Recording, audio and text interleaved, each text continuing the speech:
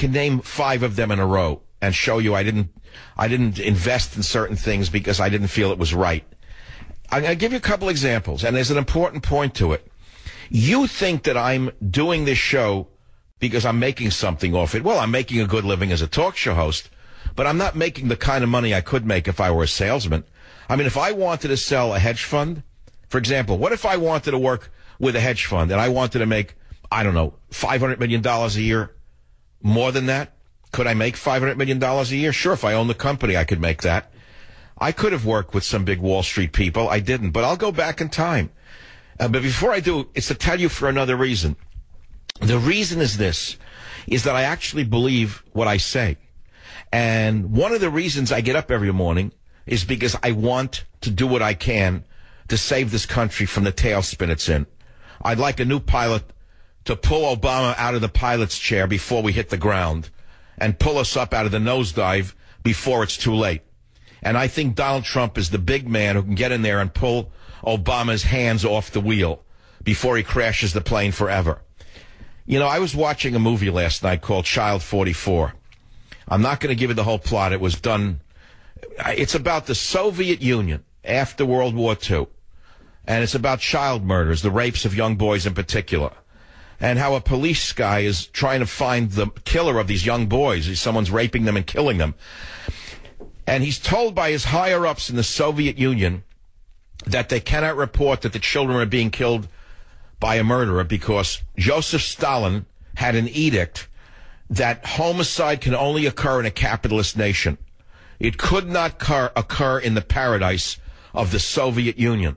I listened to what I just said to you. And the whole plot is about the mind control of a left-wing totalitarian society, a road that we are long down.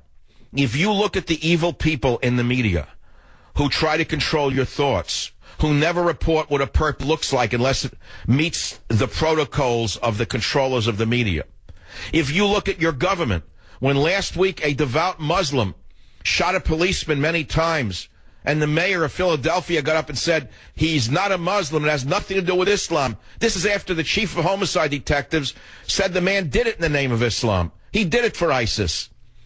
We are on the road, not to perdition, but to actual death. I have studied the devolution of societies, and I am telling you under liberalism, we have gone a long way towards absolute and total fascism, and that's why I don't sell mutual funds. I'll be back. Gene Genie lives on his back. The Gene Genie loves chimney stacks. His outrageous screams and he falls. It is 25 minutes after the hour. You're listening to the Savage Nation. My good friend Joseph Farah, who runs WorldNet Daily, with whom I partner for MichaelSavage.com, and I've known Joseph for a long time, tried to get through. I didn't give him the back phone number. I didn't even know he was calling, but he would have asked Donald Trump the following questions. What are you going to do to make America great again? Will you keep borrowing money to run the government? Or will you announce the day you take office, no more borrowing? Start planning the cuts? He then said you had a terrible hit piece done on you by Esquire magazine. Will you take the advice of my friend Joseph Farah and buy Esquire and maybe other problematic media outlets? It's a very funny question. He ought to buy the New York Times. That's what he ought to do. All right, the phone number is 855-47282. If you missed the Donald Trump interview, it is now up on MichaelSavage.com any moment anyway for your listening pleasure. We're also talking about the madness of Sean Penn and the interview that led to the capture of the world's most notorious drug kingpin. And I think it's a very important story because no one does a thing like this unless they're crazy or they know something we don't know. I mean, let's say he didn't mean to see the guy get captured. He could say that. But it doesn't matter what he meant to do. All we know is that he was tracked. The drug kingpin was tracked through Sean Penn and the actress. That's all that matters. That's how they see it. And so he's put himself and his family in grave danger. Not only that, as I said, New York State, U.S. Attorney Preet Bharara is leading a federal probe over Penn's ties. the Mexican government is looking at him? What is he trying to achieve here? Is he that desperate for attention that he would put himself at risk like this? This is an example of when I say to you, liberalism is a mental disorder. There's no greater example than this. This is a story that's worth talking about. But we can also talk about Trump, and I didn't get to the other stuff I want to talk. I have so many things I want to do at once. They're all getting in my way, to be honest with you. But, you know, there's only so much you can do at any 1 minute on a show.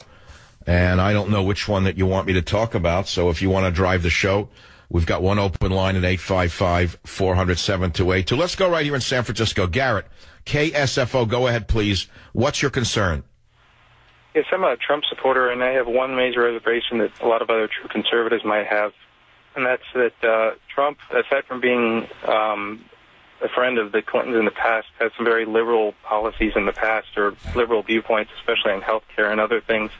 I'm wondering how concerned real conservatives should be about that. Well, you know, you keep using a loaded phrase of real conservatives as though you spoke to the Pope of conservatism, who determines what is a real conservative. Well, to me, I don't believe the Republican Party is conservative anymore. We know that's a given, but what's a real conservative? What's the litmus test? Well, I guess one issue would be the issue of health care. I don't believe that conservatives generally would support something like a single-payer health care system. Okay, here's what it comes down to. Borders, language, culture. He passes my litmus test. That's all. If you want to go listen to the Pope of conservatism, go ahead. Because you'll wind up with nothing. You'll have 2 Dixie cups and a string. Join the Savage Nation. Call now, 855-400-SAVAGE, 855-400-7282. Listen, if you do win tonight, remember that no one cares about that award as much as you do, okay? Don't get emotional, it's embarrassing, okay? That award is, no offence, worthless. It's a bit of metal that some nice old confused journalists wanted to give you in person so they could meet you and have a selfie with you. Okay? That's all it is. He's about right about that. I guess Sean Penn doesn't recognize that, but here we are. So we could talk about more serious things than Hollywood. As you know, many of them are very nice people, but naive, as the word naive is, you cannot believe it. You know, you have to understand, I have no anger or hatred for them. Yes, the studio heads are the bad ones, the ones who choose to make the anti-American, anti-family, anti-church, anti-everything you believe in movies. But the people in the film industry are generally naive people. They went to acting school.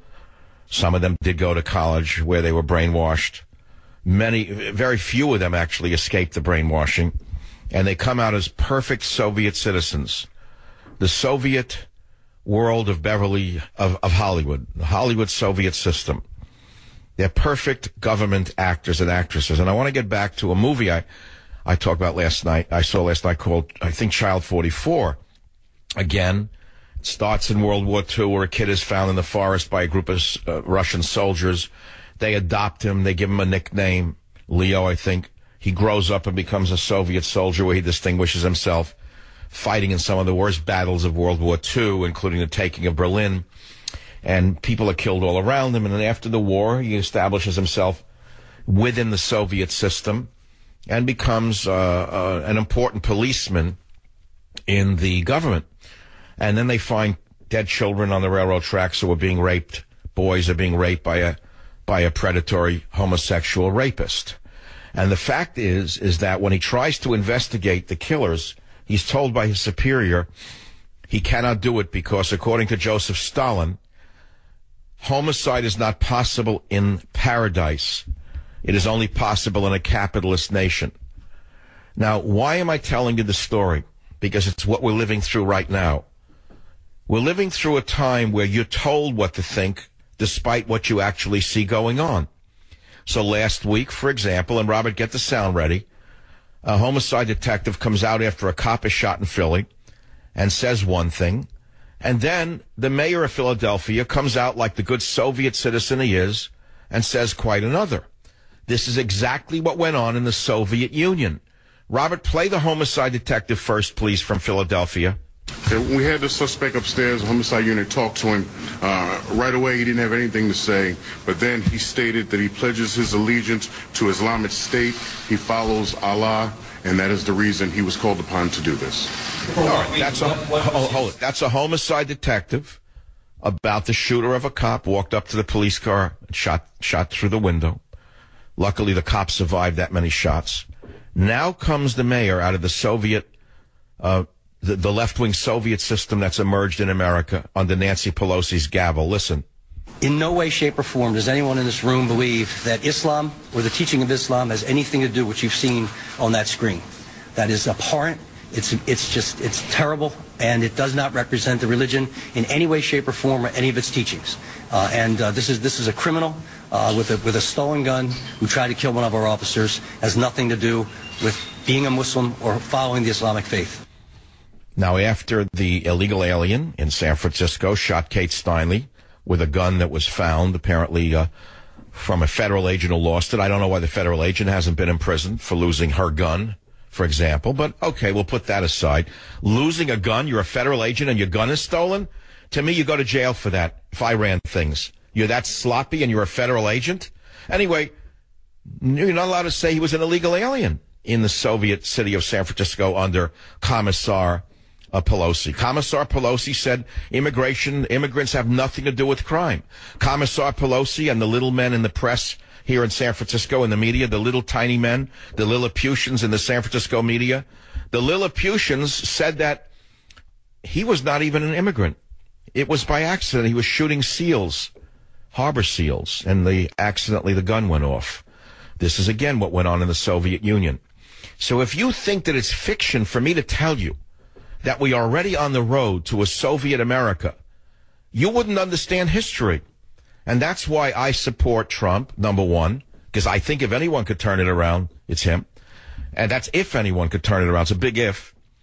And number two, it's why I get up in the morning and do my show. I believe we all have to speak out. I believe we all have to take risks. I believe we all have to risk our jobs, our careers. We have to talk out wherever we are against this creeping psychosis of the Soviet system that we're living in. Truthfully, that's what I'm trying to tell you. And without going into details, maybe I'll give you a little outline.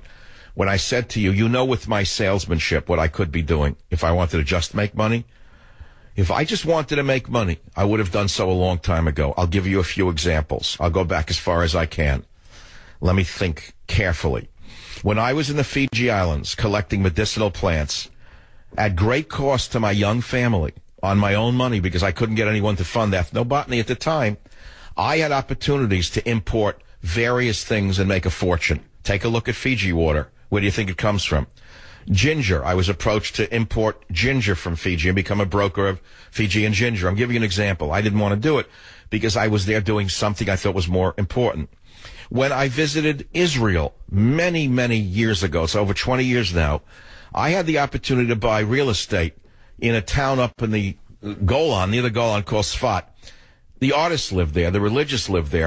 Houses were for $12,000 or $15,000. They were gorgeous. And I was told that this area was going to boom. I said, you know, you're right. And I went home and thought about it. I said, I don't really want to capitalize on the Holy Land. Maybe I'm a fool. Once I was in Hawaii as a young graduate student, and I was walking in a creek looking for a certain plant. And I came upon a petroglyph in the water. I picked it up in the clear streams, and I looked at it. I knew what a petroglyph was, and I knew it was part of the traditions, the heritage of Hawaii. I placed the petroglyph right back in the water where I found it. What I'm trying to say to you is that there's different types of people on the earth. And it doesn't mean that you're bad if you want to make a lot of money, but it doesn't mean that you're stupid if you don't. Do you get what I'm saying to you? It's very important you understand that. And then it's very easy in the cynical age to believe everyone who you listen to, who is a public figure as I am, is fooling you in some way. Many of you are cynics and you don't trust anyone or anything. I get it. You think everyone's a phony. You think everyone's doing something wrong. You think everyone's this, everyone's that. You're one of the PJ media that sit out there, put everyone down. You go on everyone's Facebook page and try to put them down. You try to call radio shows and knock people. But you're wrong. There are people who believe in what they're saying. There are people who know what's going on. There are people who are trying to save the sinking ship. End the story.